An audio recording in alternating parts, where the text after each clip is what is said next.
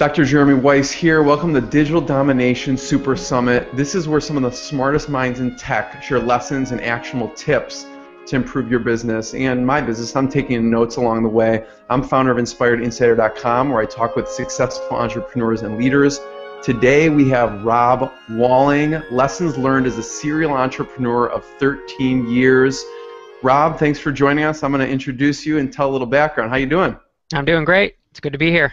It's great to see you. And so Rob has a lot of great things in store. He's going to be presenting lesson learned as a serial entrepreneur. Just a little bit about Rob.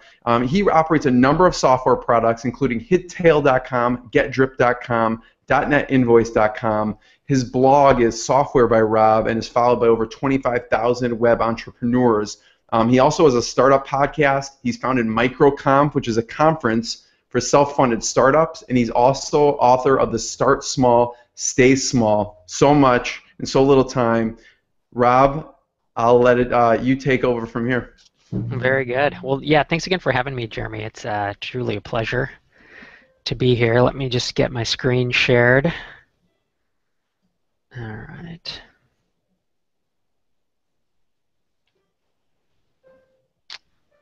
Okay. How am I looking? Can you see a big white screen? Yes, you're good to go.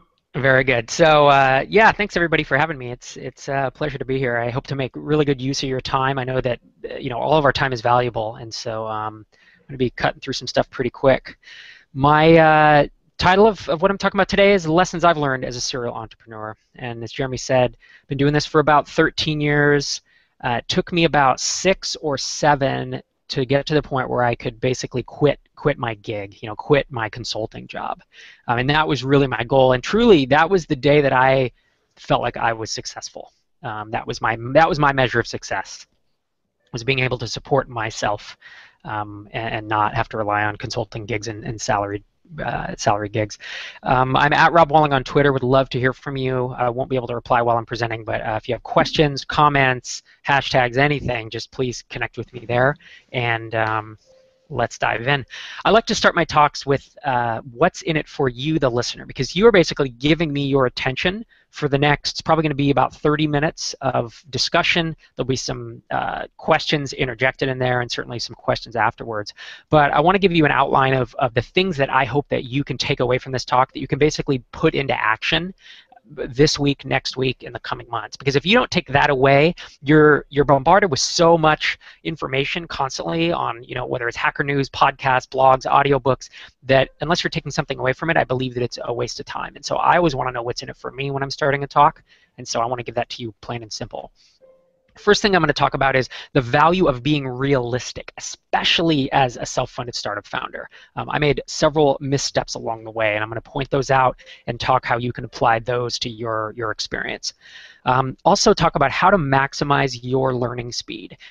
If you raise a big bucket of funding, you can move really fast because you can hire people, you can make big mistakes, you can make expensive mistakes and throw money at things just to move faster. When you're self-funded, you're almost forced to move slower, and that becomes an issue because unless you want to take 10 years to get to the point where you can quit your job, you have to learn how to learn quickly, how to fail quickly, and basically how to maximize that speed. So I'm going to talk about how I've done that and hopefully how you can apply it. I'm going to talk about how to parlay your skills, meaning how to start small and then move your way up, how to gain just a few skills here and there and build them into bigger and larger ideas so that you're not trying to boil the ocean from the start and compete with Facebook as a self-funded founder. Maybe you start in a tiny niche and then move your way up. Fourth thing I'm going to talk about is how to validate a startup idea. I've done this just recently with my newest startup, GetDrip, and it's worked out quite well for me. And then how to juggle many priorities. I have a lot going on, obviously, and until about a year ago, it was just me with a few contractors. Now I have a full-time employee, but it's really a tiny, tiny team here, and I'm able to juggle these things, and I want to talk about things I've learned and how to optimize that process. Yeah. And outside of that, Rob, I just want to mention, besides that part, you have a family and kids too, so you're juggling that aspect also. That's correct. Yeah, and I find that a lot of folks who have families and kids still feel like they want to go the venture-funded route, and I would almost encourage people not to. I think there's a better road for you. And then the last point is I hope to provide some inspiration. I think there's room for inspiration. It's probably about 10% of what I give. I like to give 90% actionable. But the inspiration is that, I started off as just a lowly software developer 13, 14 years ago. And, within 5 or 6 years, I was able to kind of build my own empire and grow it from there. So hopefully you can be inspired by my story. And Jeremy helped me put together the slides, and I really liked his title for this one: Overnight Success in Just Under a Decade. The idea here that Jeremy used a especially small font, and I like that it shows how many steps you have to go through. Almost everyone you see today whose name you know, who's a big founder, you can say Patrick McKenzie, Heaton Shaw, Peldy, Jason Cohen, pretty much anyone, Dharmesh, anyone you name, they have gone through a number of steps that probably took a decade or more, and that part is often left out of the Inc. magazine, the TechCrunch, the Mashable write-up. And so we put pressure on ourselves as founders to somehow get there quickly and get there instantly, not realizing that it's actually a long road to get there. So here's my timeline, and I'm only going to take 2 or 3 minutes to go through this, but I want to give you an idea of the steps that it took. So in 1982, I was 8 years old, and I wrote my first line of code. It was basic. It was on an Apple IIe that my parents got me. In 1998, I graduated from college with a computer engineering degree, and I went to work in construction for some reason. During this construction time, my dad worked in construction, and I was working with him, but I didn't like it, and so I started a tech company.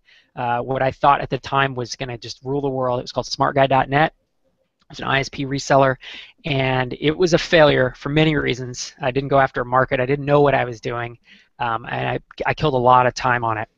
So in 2000, I leave construction and I start working for a consulting firm, and this is where I started realizing that working for anyone else is a hamster wheel, and I wanted to build my own flywheels. And flywheels are things like books, information, and software that you can write once and use over and over and sell to many people.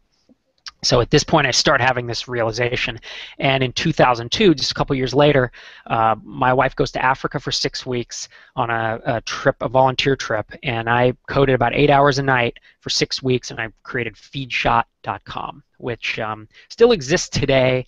I don't own it anymore, but it was a failure. It was 6 weeks plus then another couple months of marketing. It wound up making about $100 a month, and I certainly had higher hopes for it than that. In 2003, not wanting to repeat the same failure of spending all this time coding it, I actually acquired an app. It was a forum software called chitchat.net, and I wound up buying it from a guy for $150. And it was a failure, but I learned a lot from it, and it got up to about $300 a month. And so by this time, I'm making a car payment from these 2 apps. These are tiny little ideas that are taking time, and all this time I'm learning, and I'm learning SEO and AdWords and paid acquisition. These little channels, one at a time. Then Rob, I want to just interject for a second. And what I love about you is you're so open, and people just want to talk about their successes, and you like talking about some of the mistakes and failures along the way.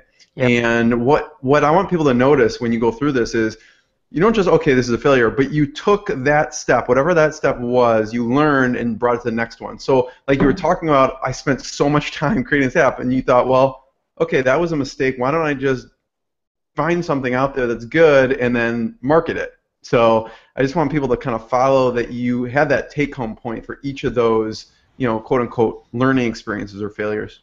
Yeah, that's a good point.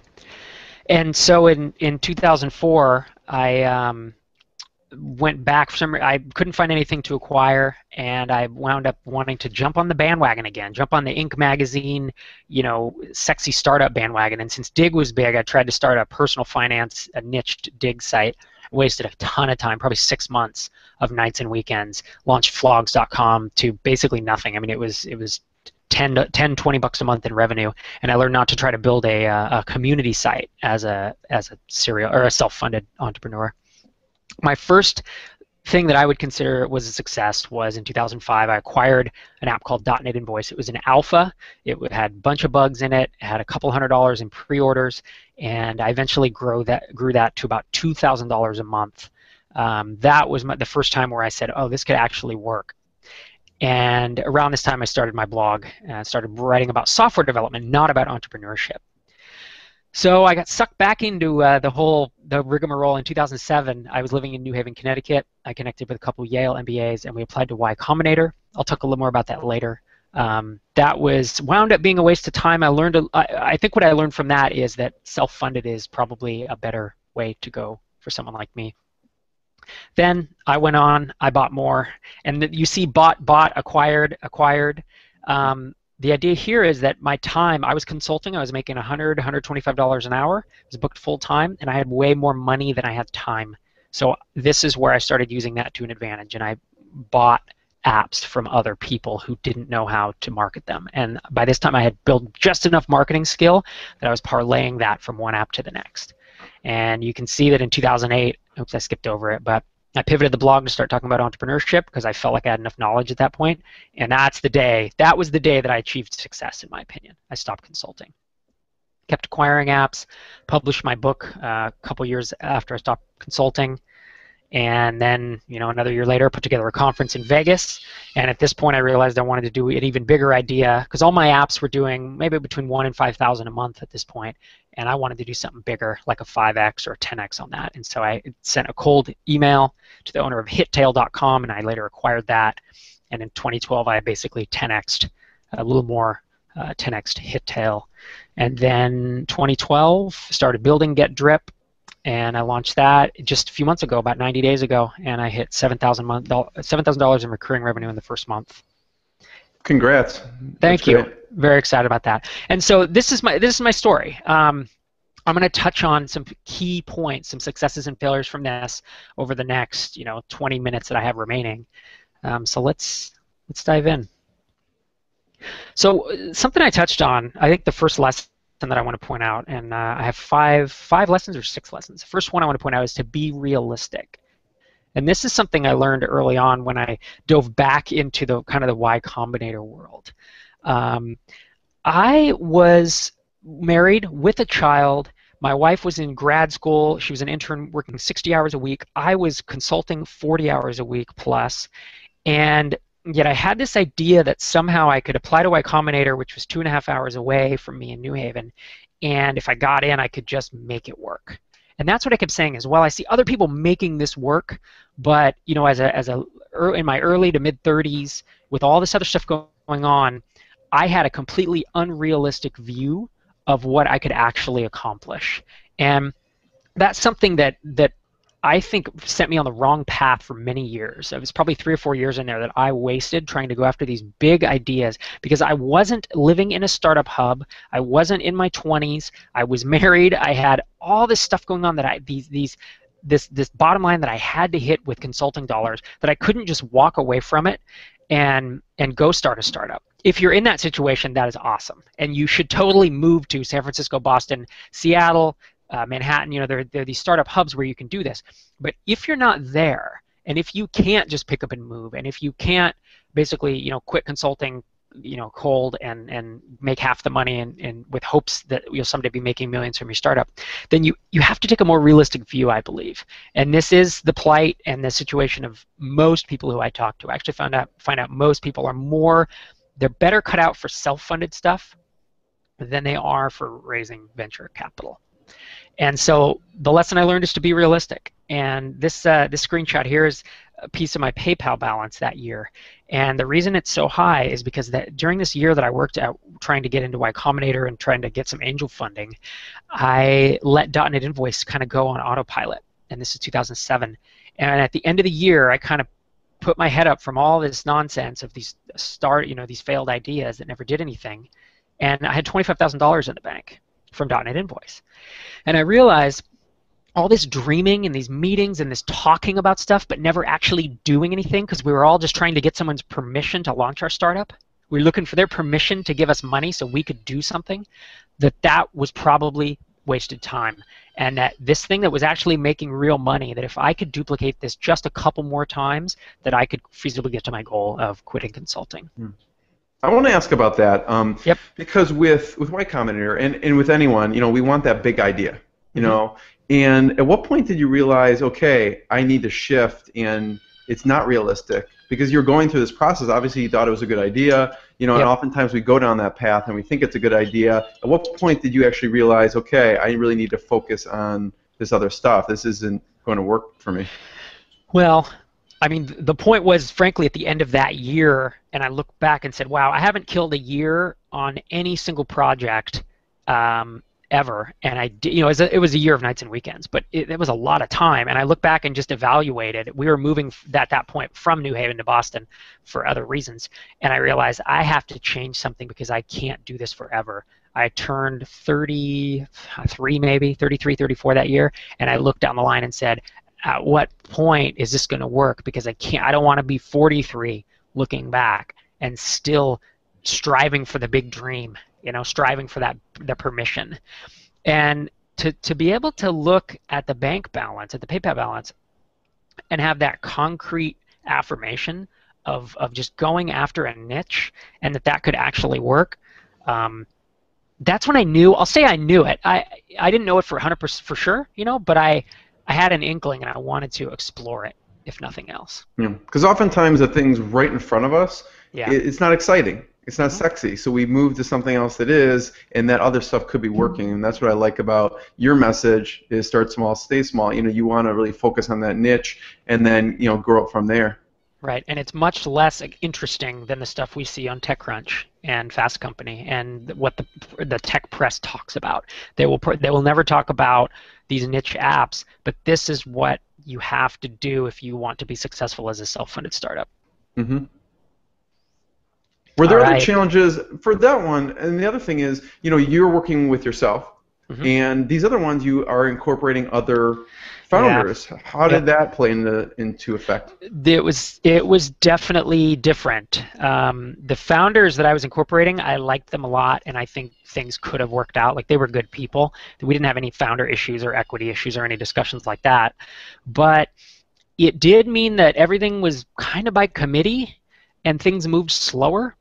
And it was always waiting. They were either waiting on me to do research, or I was waiting on them to talk to the angel that they knew, or there was just a lot of waiting. And I find that when I do things on my own, there's no one else to pass the buck to, and there is no waiting, because it's just you charging ahead, trying to get things done. So I am a founder of single founder. I'm a fan of single founders.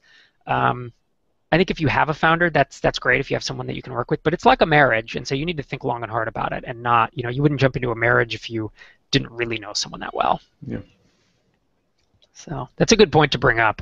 I am slightly biased towards single founders, and maybe that's just a reaction to the VC world being biased towards group founders. All right, so second lesson that I've learned along the way is to let me not go there. It's to learn faster. I think, as you saw with my history, when I went through that first slide, I realized that as a self-funded founder, I unfortunately am forced to move slower than funded startups. And actually, these days, now that I do have a lot of apps working for me, I have more experience, and I do have some money that I can play with, I can move way faster than I could 5 years ago. And so, in the interest of not taking a decade or two to get to the point where you can quit your job, what I learned is to try to learn faster. And the way that I did that was by starting to acquire apps. And so, instead of, even though I'm a software developer and I love building, I love creating, that's why I do this. I started buying applications from other people. And I know if you're a developer in the audience, you're probably cringing at this, but what is your goal? Is your goal to sit and toil with code and to have fun building a greenfield app? Then you should go do that, but you should probably think about doing an open source project, or you should think about doing some hobby projects. If your goal truly is to get to the point where you're quitting your job, and I'll say that in the United States, the typical goal I hear is it's 10 grand a month. 10 grand a month gets you 120K a year, and that'll allow you to live in most areas of the United States and have a wife and a kid and pay for health insurance. And so if you want to get there, it's going to take you a really long time if you have to build everything yourself. And so some of the apps that I acquired included a niche job board called Apprentice Lineman Jobs, an e-commerce site called Just Beach Towels. It sold beach towels on a dropship model. CMS Themer, which is basically a theming service for WordPress and Drupal, and it was a productized service that I outsourced all the back end. And some of these I only owned for 6 months or a year as my stepping stone, just to get me to the point of, of hitting that. My number was 8. I'm pretty sure it was 8K, 8,000 a month back in 2007 or 8 when I needed to quit my job. And I acquired Wedding Toolbox, which is a niche wedding website builder, and .NET Invoice, as we've talked about, and then Hittail as well. That's just a screenshot of .NET Invoice. And I think the last thing I'll touch on is don't worry about. It's like, don't be scared of making mistakes. Like, I learned from both successes and failures, and I believe that you need to have a lot of failures along the way and then hit that one success in order to realize how valuable it is. Yeah, I think that's it. Jeremy? Which of those points did you feel it was like a really turning point? Was it when you first purchased apprentice lineman job, Just Beach Towels? And also, the other question is, so where do you even, if someone's like, well, where do I even find an application? Mm-hmm. Yeah. Yep. The turning point for me was when I bought .NET Invoice. It was doing a couple hundred. It wasn't even a month. It was just like pre-orders of a few $100, and I got it out the door, and I tripled the price, and it got to $900, and it started doing $900 a month recurring, and then I built it up, and when it hit $2,000, I was like, oh, this is really interesting. Like that made me like, wow, this is a house payment. And I'm not writing code to make this house payment. I was doing a little bit of marketing, but a lot of it was flywheel stuff, SEO and AdWords, and it was kind of minimal maintenance. That was a shocker for me. The other turning point, as I said, was when I was able to quit consulting, and that was when I hit about $7-ish, $8,000 a month. And that was, I think, right before or after acquiring apprentice lineman jobs. I guess go through maybe the biggest question is, where'd you find them? And also, when you see a property, obviously you want something that's not you think you can maximize and you can improve. So what were some of the things that you saw? Not only where'd you find them, but what did you see that you could improve? Yep, good questions. So 3 things. One, or 3 places to find them. This is where I found them. Actually, it's probably 4 now. The .NET Invoice I found on forums. It was SitePoint forums, and there were developers just talking about stuff, and they said, need a marketing partner. And I looked into it, and I said, I don't want to partner with you, but I'll make you an offer to buy it. The second place is cold emailing, and that's how I got Hittail. I cold emailed the owner, and we negotiated a deal, and I acquired it. The third place is now Flippa. Flippa didn't exist when I was buying all these apps, but that's really the place to go now. Flippa.com. There is a ton of junk. 99.5% of it is not worth buying. But if you monitor it and you learn how to read through Flippa listings, you can find something on there in a few months. It will take you a few months of probably 20 to 30 minutes a day of going through it. And that sounds like a ton of time, but trust me, it is so much less time than building that thing yourself. And then the fourth place is to go. There are some brokers who are reputable. That's if you have a higher budget, probably like $10,000, between $10,000 and $100,000, and that's Flipping Enterprises is one, and the other one is let's see, Empire Flippers is the other one. And then what to watch out for, or you're talking about what do I look for? The thing that I have found the most success with is I bought some business-to-consumer apps, as you see, but business-to-business is always my favorite. So I'd much rather go with a CMS themer or a .NET Invoice, which actually sells to other small businesses, rather than a Wedding Toolbox or a Beach Towels. Consumers just tend to be more of a headache. A lot of support. They're very price sensitive, all that kind of stuff. So I do favor B2B. I always favor recurring revenue these days, although I believe that starting off, you can't be too picky, and you just need to get your feet wet and stair-step yourself up. Back in when I was doing it, the way you did it is you did kind of a small niche site, you learned some SEO, and then you stepped up and maybe did e-commerce, and then you stepped up and did software. These days, I think that day one, you should seriously consider doing like an add-on to an existing product. There's WordPress plugins, there's Drupal, there's like Shopify, there's Magento. People build integrations with Infusionsoft. All of those little tiny niches are B2B. You can find a B2B or at least a prosumer version. You can write like a single plugin. It's not recurring revenue, but I've seen many people now who are getting $1,000 to $2,000 a month building in those little niches, then taking the knowledge they learned from there about email marketing and SEO and AdWords and all the stuff and parlaying it up and eventually doing SaaS, like a SaaS recurring model or some other recurring model. But that takes it's such a long road to get there that I really recommend people don't necessarily start out with it. Mm-hmm. Are we good? Yeah, last thing with the data invoice, obviously you see if they were maximizing everything and doing everything perfectly, it's hard to buy it at a good price and improve on it. What did you see that you could improve on? Yeah, that's a really good question. Something I skipped over basically. When I was, so I don't buy a lot of apps anymore. I'm at a point where I just have a bunch of them. But when I was buying apps, I really looked at an app that was built that I thought was in a niche market that had potential, but the app wasn't doing well, and that I could see ways to optimize it. And so I could see that the funnel was bad, meaning the homepage wasn't doing a good job of communicating the value, the pricing page sucked, the form, that asked for people to register is too long, they're just not doing a good job of selling it, maybe not doing a good job of supporting it, they're not driving traffic. And I would go, onto look at competitors, through SpyFu or through any of those, MixRank and those types of tools, and try to see where they were getting traffic from, and try to look and gauge a size of this market, right? And Google AdWords keyword tool is helpful, although it's less helpful these days. But you can get an idea of like how many people are actually looking for this, and can I get in the way of a couple of channels that these guys haven't already,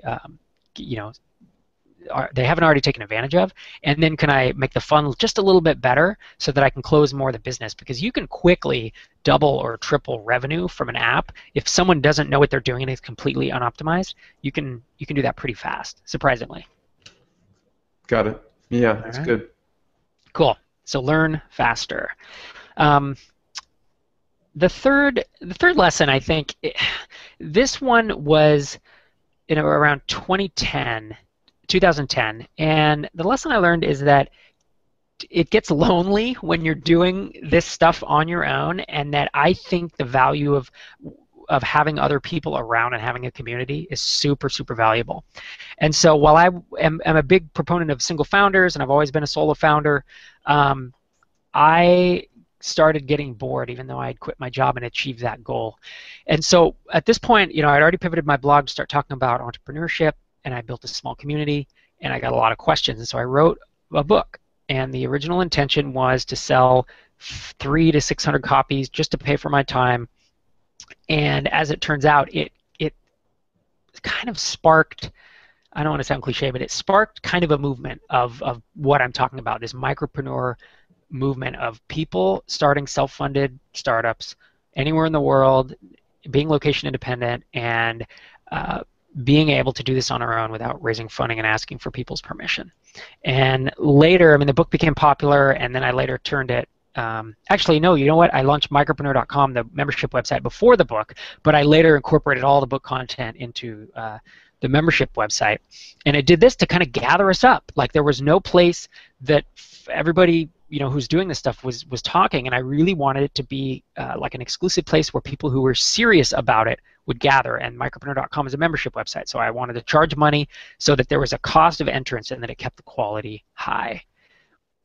And so, as I said, I wrote the book because I was getting a lot of questions, and I just was looking for the next interesting thing to do. I didn't just want to acquire another app that made a few $1,000s a month, because that was getting old, and the book seemed like a great challenge. Did it work out as I thought? It actually went way, way larger than I thought. And not only did it start gathering this community, as I said, but I originally planned to sell a few hundred copies of the book. As of today, it's sold well over 11,000 copies. It's a self-published book, and it's made hundreds of thousands of dollars for me, which I didn't set out to do. I was already making a full-time income from my app. So that was fantastic, right? And it took me putting myself out there and spending a lot of time to do it, but definitely worth doing. And then the membership site, micropreneur.com, the hardest part about it, which is something Jeremy wanted me to talk about, is that getting it launched in the first place, to be honest, was the hardest part. It was getting momentum. And once it had momentum and people were inside and there was a community there, it's much easier for new people to come in and be part of that. But those first months of getting even 50 or 100 people in there was just painstaking, high touch, hand holding. And I don't mean that in a negative way. It was a ton of work though. But now that it's up, we were able to, I later launched a conference called MicroConf, and it's a conference for self-funded startups. And that comes right out of the academy. I mean, basically the first 50, 60, attendees every year are sold to micropreneur.com members, and then the rest is sold to, other self-funded startups. When you were starting to write the book, did you have in mind, I'm going to create this online community and membership site with it, or was it just kind of come after? How'd that happen? It came, to be honest, I put the cart before the horse, and I wished I had written the book first. But what I actually did was I had the blog, I had a community, and I said I'm going to launch. I really want a community, and so I'm going to launch a membership website because dead tree books are old hat, right? Nobody cares about them in our space anymore. So I launched micropreneur.com, and it did well. It did well enough to justify my hours, but it didn't take off. I didn't quite have enough. I don't know. I didn't quite have enough people. I didn't quite have enough engagement, perhaps. People could read a blog, but they weren't convinced that, I should be running a community site. I mean, there were a number of reasons. So then I went back and I said, well, what's next for me? Micropreneur.com was going, and it had maybe 100, 150 people in it, but it was just kind of stagnating. And so then I went and wrote the book, and my goal with that was to be able to distribute to more people, because micropreneur.com is $50 a month, and Start Small, Stay Small is $19, or I think the Kindle version is $10 on Amazon. And so the goal for that was really to broaden the message and also just to experiment and to fail fast. I knew that I could, put it together in maybe 3 months because it was all knowledge out of my head, and it definitely exceeded those expectations. I asked that about the hardest part of the membership site too, is because you talk about recurring revenue and just selling a book or something like that. Obviously, the membership that fills that recurring revenue criteria. I want to know kind of what with that membership site, what were big challenges? Like you said, customers. What did you find worked well with actually getting people? Because I think that's everyone's problem initially. They may have something valuable, and getting people actually there is a huge issue. Right. Yeah. Well, if you're selling training like Micropreneur and the book are, I think you need a reputation. Like, I believe that you should have a personal brand if you're going to sell information, and that has been the key way. And so all the people who came into Micropreneur.com early on were from my blog or had read the book, frankly. And then later, I started a podcast, and that feeds in, and then MicroConf feeds into all that. But I think if you're selling software, you don't need a personal brand. If you have a WordPress plugin, there are marketing approaches that work really well, and that's why. I'll talk in a couple minutes about Hittail and Drip. I'm marketing that mostly without my brand. Like, it's not my audience that's buying those. It is cold prospects. People that I'm finding through traditional marketing approaches. Yeah, I like that because some people out there may have a certain skill set or an expertise, and they would go kind of more that route with a membership site, and they would need kind of that the brand. And I wanted you to point that out because you didn't just kind of launch a member site. You had a podcast, you had a blog, you started with a following and building up materials and expertise in that niche. Yep, that's a good point. I think some people come on the scene and they say, oh, the only way to launch it is to have a personal brand. And other people say, you don't need a personal brand, just go after these marketing. And I think, like you said, it depends on your goal. And if you want to do the information stuff, I think it needs a personality behind it, because people don't want to buy training courses, or at least I don't want to. Most people don't want to buy it from some big corporation. They want to buy it from a person they know, like, and trust. And that's achieved by making your brand. Yeah. All right. Couple more lessons here. The next lesson I learned is to parlay your skills, and this is really the story of Hittail.com. And the idea here is, like I already talked about, stair-step approach. I didn't try to start Hittail or to acquire Hittail from day one, because I would have completely fumbled this ball. It's a SaaS app. It's pretty hard to market. It took a lot of learning. It took me 4 or 5 months to rewrite it, mostly full-time. It took and redesign it and have all that stuff done. And then it took me about 5 months of mostly full-time marketing to figure out how to market. So unless you have 10 months of mostly full-time to take a risk like this is not something I would do on day one. But the lesson here is that I didn't do it on day one. I first built up other smaller businesses, and I learned these marketing steps. Like I learned SEO early on. I learned AdWords early on. I learned dabbled in some paid acquisition that later came in handy. I started learning content marketing. I learned how to do joint ventures and finding other lists and having people recommend you to their customer base while you do the same. So all these things are tools in your tool belt. You can't learn them all at once, but if you learn them over the course of years, and you have all that knowledge, and you can then dump it into a larger idea like HitTail. And my goal for HitTail was to do a business that was about 10x what most of my other businesses were, and it mostly reached that goal. The biggest lesson I learned while growing it is that you have to try a lot of different approaches. I put together a 12-page marketing document. It was just a bulleted list categorized by, by the kind of the categories I've already named of like SEO, content marketing, joint ventures, press, that kind of stuff. And I just went through that from top to bottom, and I tried everything. And the things that worked, the things that I thought had potential, I double and tripled down on. And I didn't look for the next sexy thing. If some really boring, grinded out paid acquisition was working, then I just dumped money into that and just figured out every way to take advantage of that and drive more people. And the other thing that I learned is that it always takes longer than you think. And the 4 or 5 months of revamping it and then 5 months of learning was much longer than I wanted it to be. During that time, HitTail was pretty much stagnant at a couple $1,000s a month, and which is, I bought it, it was doing about $1,000 a month, I think, $1,500 maybe in net profit. And then it took me 10 months to get to about $3 or $4,000 because there was 5 months of revamp, 5 months of learning. And that's the other lesson, is to push and be impatient, but also be realistic. So one of the reasons, Rob, that I like that screenshot is because I wanted you to break down some of the elements, because that didn't come together by accident. That's right. Yeah, if you're watching this and you go to old.hittail.com, you can see what the previous design looked like before I acquired it. And it's an older look, and it's not very clean, and there's a lot going on. And so what I wanted to do was redesign the homepage. I worked with a designer to do it, and I wanted a couple of key elements. One, I wanted a large headline that made a promise to whoever's reading it, and you can't help but read that headline. And if you want more search engine traffic, then you're at least intrigued enough to read the next line.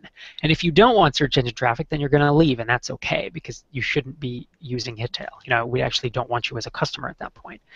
The other thing is I wanted a visual communication of basically the same thing. The headline communicates one thing, and the image supports it. And so I thought about, how do you boil down an entire app into one single screenshot? And I spent a lot of time, hours, frankly, fiddling around with different pieces of it, and came across, eventually arrived at what you see there.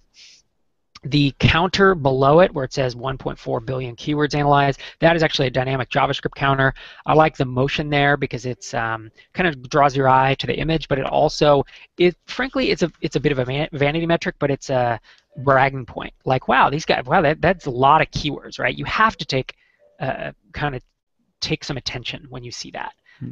It's credibility. It's credibility, yep. And then along the bottom there is more credibility, right? It's social proof. For an app to get mentioned in Inc., The Wall Street Journal, Business Week, PC World, TechCrunch, CNET, something has to be going right? That doesn't happen by accident. And then, of course, there's a call to action right above that. Sign up for a free trial, which is the goal. Or, if people are interested, the secondary call to action is to take a tour. And so those elements, if you look at almost all of my sites across all of my apps, whether I'm selling training or whether I'm actually selling software, pretty much the same formula I follow. And the last thing I'll say is the upper right, the top nav, I try to keep that as simple as possible. So I never have a blog or terms or about or any of that stuff up there. That all goes in the footer. I really want the core things people are asking themselves. A brand new visitor is going to ask themselves if they're going to consider using the app. Yeah, thanks for breaking that down. I think that was an important point to make. Very good. All right. So after HitTail, so I grew HitTail, and instead of being in the single thousands, it was in the tens of thousands. And at that point, I kind of looked myself in the mirror and said, "What's next here? Like, what? So what do I do now?"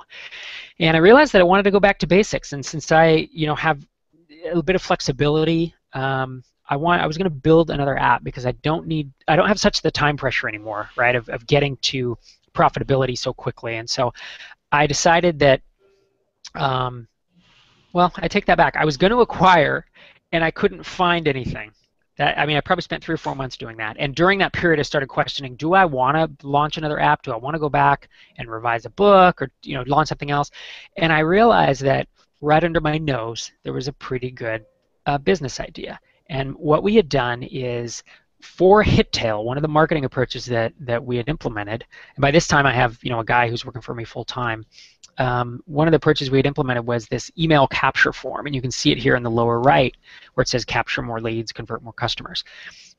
That form we had implemented from scratch on HitTail, and we had installed it on every page of the site, and it was growing our email list pretty well. And so I realized that this could potentially be a business idea, to actually give this form to other marketers, other SaaS owners and software, software companies, info marketers, have them install it on their site, and really help them get onboarded with email sequences, helping them build autoresponders very quickly. Now, the thing that I didn't do was say, I'm customer number 1 and I have an itch and I'm going to scratch it, and since they say scratch your own itch always works, I'm going to run off and build this, because I call that the scratch your own itch fallacy. Scratching your own itch worked really well 8 years ago, especially in SaaS. It worked well 7, 8 years ago when there was nobody doing this. But these days, most of the itches that you can scratch as a developer or designer have been scratched in one way or another. And so you have to figure out a differentiating factor, and you have to do something a little different. So what I did was try to figure out, what can I do differently with this, and how can I validate this idea beyond just saying, oh, I need it, so other people probably do too. And so I went and emailed 17 founders that I know, colleagues. Actually, all of them aren't founders. They're just colleagues who I know would at least have some interest in this. And I got 11 of them to say yes and 6 of them to say no to this idea. And it's now GetDrip.com, and it's an email marketing app that is, as you see the little form here. And until I got there, we had not written a line of code. And the day that I got the 11th yes, I actually was trying to get 10, but I got 10 and 11 on the last day, and that's when I said, all right, developer, start writing code, and I put up a landing page at that point, and then I started driving traffic, and because I wanted to continue to validate the idea during the development process. Yeah, I think that oftentimes, and I wanted you to point that out, that you validated the idea, because a lot of times we think, oh, this is a great idea, I have this problem, a lot of people are going to have this problem, and you went out and you kind of got a consensus and email out the information before you just started building and spending all this time, energy, and money, so you would also have some customers when you first started building this. That's right. And at the time I was going to charge $100 a month. When I got to the end, we charged $50 a month. But with those 11 customers, I figured that, hey, in month 1, I'm going to have at least $500 in recurring revenue. That's not a bad month 1 for a SaaS app. I mean, I know many that take several months to get there. So that alone would pay for hosting and some other stuff. And it was not only validation, but it was kind of like, there's validation of the idea in a black and white sense of like, yes, it will work, but there's also this it's kind of like motivation. Like I find that we as founders, if you're going to go spend 10 months building something, you need constant feedback, or else you start losing interest, you start losing confidence, and that this type of feedback really helps with keeping you going. And there's a couple things, obviously, okay, let's say you email out and you go, oh yeah, I love it. How do you decide what to put out there as far as price goes? Yeah, that's a really good question. I originally pitched these guys via email with the price of $99, and the way that I was able to get there was to say, this will provide a lot more value than that. And I knew that it would provide value because I already had it running on HitTail, and it was making us buckets of money. And so I knew that if we could get everybody onboarded with this without them taking a lot of time to do it, that it was worth $99 a month. In the end, as I got closer, and by the time we got to launch, we had about 3,500 people on an email list, and that's a whole other talk probably of how I got there. But I started running some surveys with those folks, and I knew that $99 was not a no-brainer price point, that $49 was.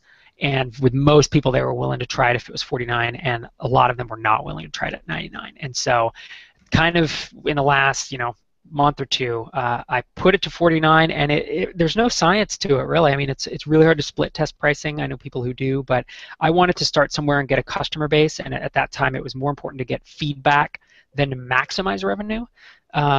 With that said, you could say, well, why didn't you drop it to 19 or 29? I've built businesses on price points like that, and it's really hard to scale up. And I wanted this one to be bigger than Hittail, and so I wanted to get to the point where I was providing at least $49 in value, and I could keep folks around and keep the churn rate low. Yeah. Did anyone use GetDrip in a surprising way that you didn't think of when you originally created it? To be honest, the original vision was just to have that little pop-up form there, and have it go on people's websites, and then have them do a single course, and maybe a couple courses. But right away, people were saying, "Well, I want to send broadcast emails," which wasn't surprising, but it was like, "Oh, that's you need broadcast," because people were leaving their Mailchimp and Aweber account to come use Drip. So I guess that was a little surprising. I didn't really intend to build an email marketing tool as much as a conversion rate increasing tool, and it has morphed more into. I find that I didn't realize people were as unhappy with the other providers as they are, if that makes sense. I didn't think I would steal people away. I wanted to kind of be an add-on, and as it turns out, it's probably easier to steal them away than it is to build up an add-on. So you found people actually using it as a standalone Yes. instead of just an add-on. Interesting. That's exactly right, and we've had to add features because of that. But I also think it means, well, one, should have lower churn rate, right? Because it's like people don't want to cancel if it's standalone, because you know how painful it is to leave your email marketing provider. And two, I think that we will be able to raise prices because we just will provide more value.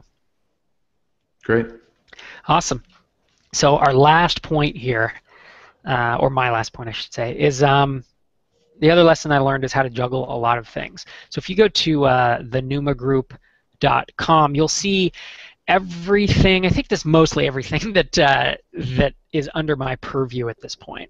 And there's, I don't know, maybe 4 software apps on the left, and then there are a bunch of training courses and books and conference and that kind of stuff on the right-hand side. So I manage all these properties, and I do often get the question of how do you do this? And wife and kids, don't forget. Oh, and wife and kids. Actually, we homeschool our oldest, and I do that two half days a week. So I mean, yeah, I have a lot going on. I think the 3 productivity hacks that I've used are, number 1, I started outsourcing pretty early. I started I hired a virtual assistant back in 2007. As soon as I heard about the concept from the 4-hour work week, I went and dipped my toe in that water. And being able to delegate and being able to find someone who's decent and then being able to delegate are both learned skills, and you will not get it right the first time. Just like the first time you tried to build a big web app, you had a lot of errors, and you learned how to get better over time. And just like you'll do it with marketing, you'll make mistakes and then get better. Same thing with delegating and outsourcing. But I started early, and by the time I've gotten here, I had a team of part-time people. I had almost 8 folks working for me at one point, and that got a little. I'll say it was a lot of people, and so I kind of consolidated some stuff and let a couple people go, and I think I'm down to, there's basically 2 full-timers plus me, and then I have 2 other part-timers. And so that's the first thing, is I learned how to delegate and to outsource. So I don't handle tier 1 email support on any of my apps because it's just too time consuming, and you can train people to do that. Second productivity hack is I'm pretty guarded about my time. So I work, when I sit down to work, I work hard and I focus.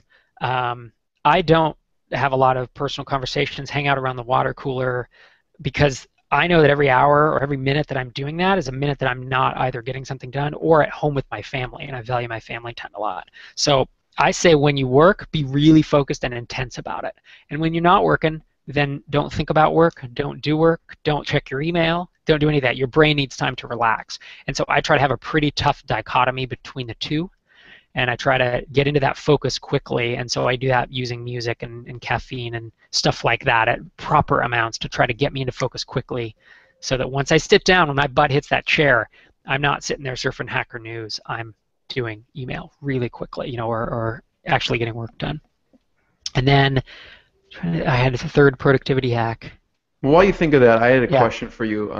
You say that, and it's you want to be focused, and I find like for myself, I'll be focused, and I'll be answering some essential email I need to answer, and they tell me, oh, will you check this, and then maybe that's on it's a YouTube link. I find myself kind of wandering. Do you use any tools or software or timers to kind of keep yourself on track, even though you have the best of intentions? I don't. I don't find myself wandering around YouTube much. I do that at night. I'm trying to think of why that is. I guess. Or maybe I'm just thinking maybe it's a mindset thing. Like maybe do you think I could be spending time with my kid right now if I spend this 5 minutes? It's so painful to you, or what is that inside your head that gets you motivated just to stop looking on Facebook or whatever it is? Yeah. Well, I think I like the Pomodoro technique, to be honest. Like that timer can be helpful. I don't do it all the time, but I find that, I think all of us naturally go through these highs and lows of motivation, right, and focus. And so when I hit the lows, I really need to pull tools out of my hat. And that is, there's some specific mix, like playlists that I use, and I crank them up to 11, and I'll loop one song for 8 hours. And I find that it gets you in a real, almost like a work trance, and it can send you into like a creative mode. So I'll do kind of funky things like that, or I'll go in and drink half a cup of coffee, and that'll help my mind focus.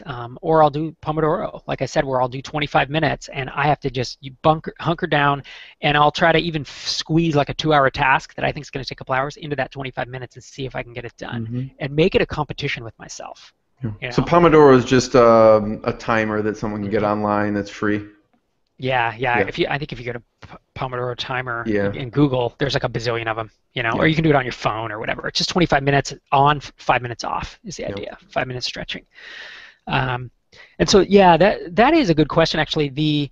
I'm not saying I never find myself wandering, but when I do, I really try to rein it in. And I actually have a Trello board, so I use Trello to manage stuff, where if someone sends me a link that I'm like, oh, I want to watch that later, that business to software talk or something on Hacker News or blah, blah, blah, I either use the read later button, and go use Instapaper, or I will grab a URL and put it in this Trello board so that I know that I'm not going to lose it. And I can get the email out of Gmail so that I can get to inbox 0, and I have this list of like, in your spare time Trello board. You know what I'm saying? It's like non-work time, so that I know that I capture those things and don't feel like they're sitting there cluttering up my view.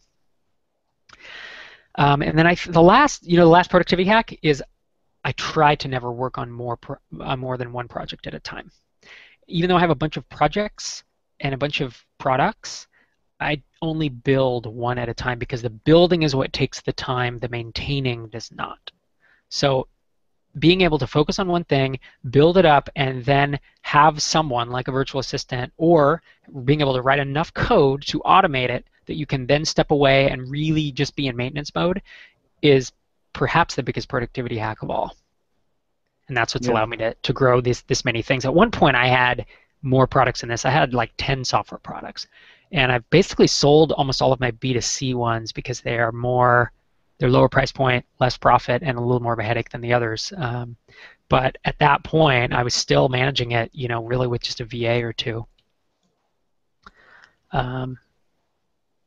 Yeah.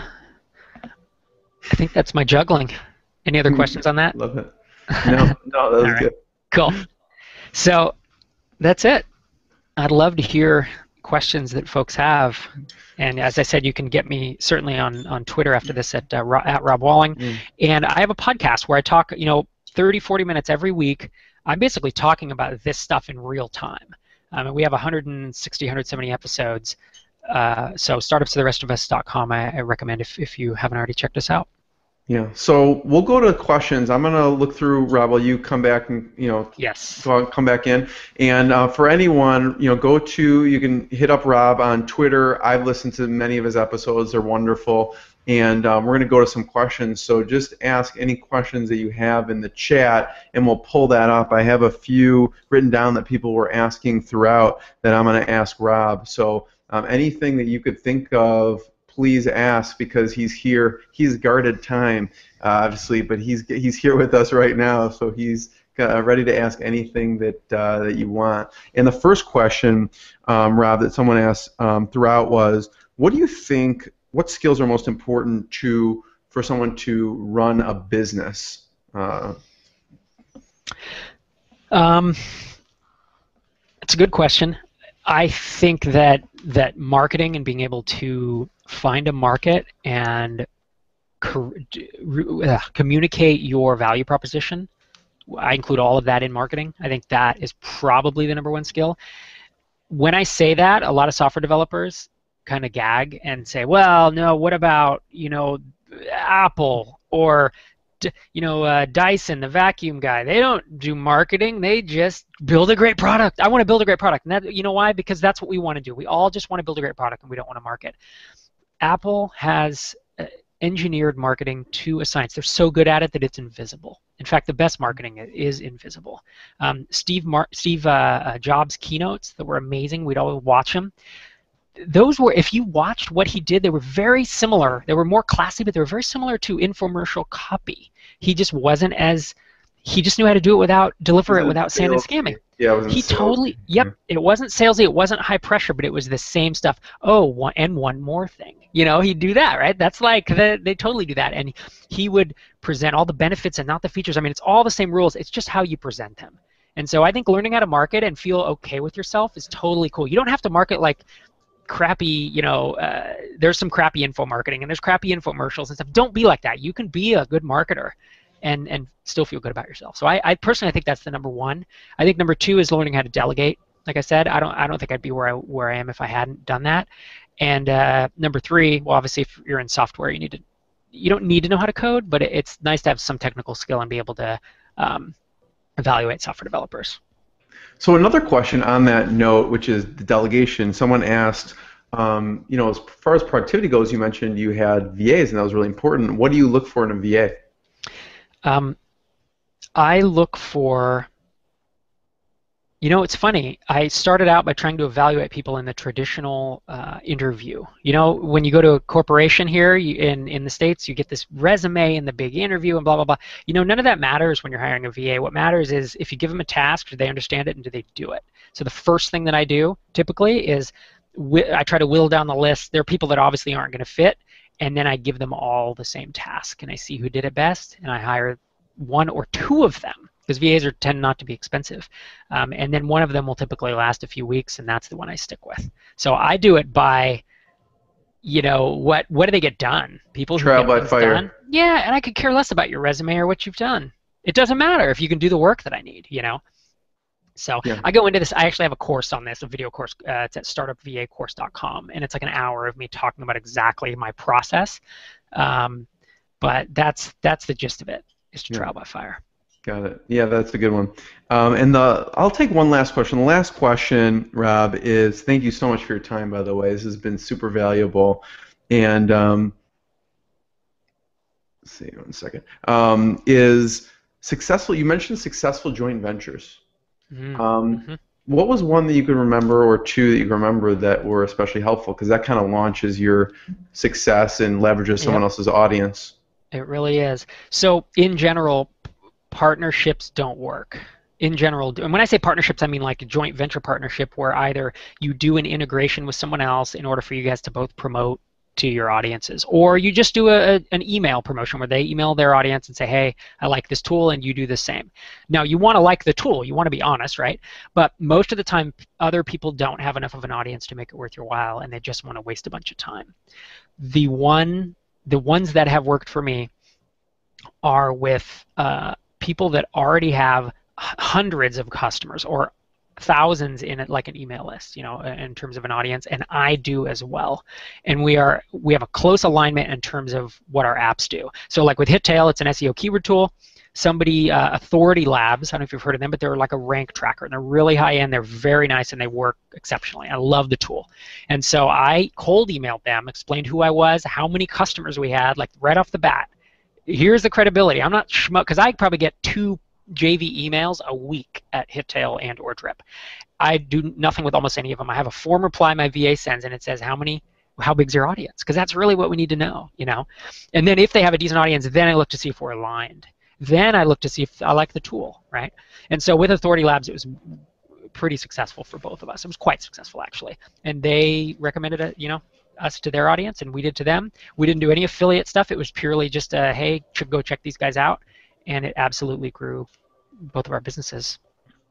Yeah, so if people are reaching out, I guess they should tell people your reach and then tell them how you're aligned as far as what you both can give each other. That's what you're trying to do. And try to build your credibility. Hey, we've been mentioned in Inc. magazine, Wall Street Journal, XYZ, right? I mean, you may not have that, but what is your credibility? What are your testimonials? What are you have 500 paying customers. Like, any of that is credibility that, oh, well, you're obviously legit. If I hear that from someone, instantly I'm going to return their email. I'm going to have my VA pass it up to me. Yeah. The last question is where people can find you. I know you mentioned this, but someone's asking, what's the name of your podcast? Yep. Just mention it one more time before we end. The podcast is Startups for the Rest of Us. And you can find it in iTunes, certainly in Stitcher and all those places. From there, you can, get me on Twitter at Rob Walling, check out my blog and that kind of stuff. Yeah. Rob, I want to be the first one to thank you. This was super valuable. Thank you so much for your time. It's always a pleasure. I had a great time. It was good talking to you again. Thanks, everybody. Thank you.